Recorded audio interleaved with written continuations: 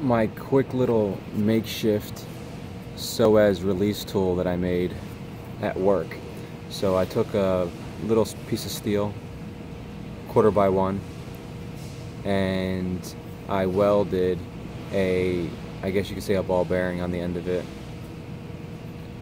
steel ball on the end of it, on the tip. And what I do is I take this, and when my psoas muscle is really tight, I try to zoom down or focus down. When my psoas is really tight, I'll take this, I'll come into work, and I'll clamp this to the table, like so. And I try to get my left side is normally tighter than my right side, and I'll just dig in a little bit, just a little bit, you know.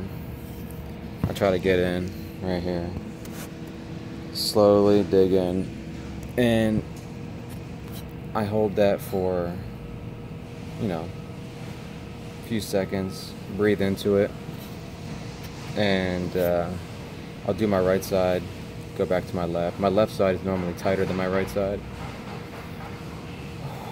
but I'll just sit here and then I'll stretch into it, and then I'll take my my left leg, I'll lean into it, and I'll let my I'll pick my left leg up off the floor, and I'll slowly simulate walking back and forth and stretching, extending it behind me like I'm doing a one of those leg pushes.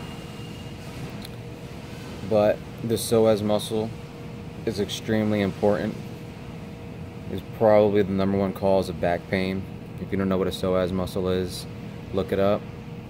And if you don't stretch it out often, daily, I would say, you need to.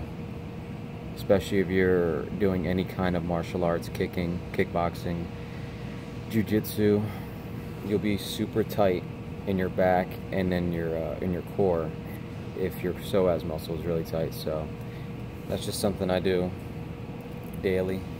I wake up in the morning, and I have something called the pso-rite that I use when I first wake up in the morning and before I go to bed, because I go to jiu-jitsu a lot. So, but when I'm at work and I'm still tight, I use this, and I kind of just dig in a little bit.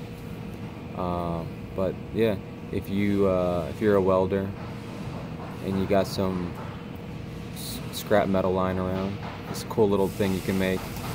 Clamp it on your table, put it in a vise or something, and start digging away at those tight muscles.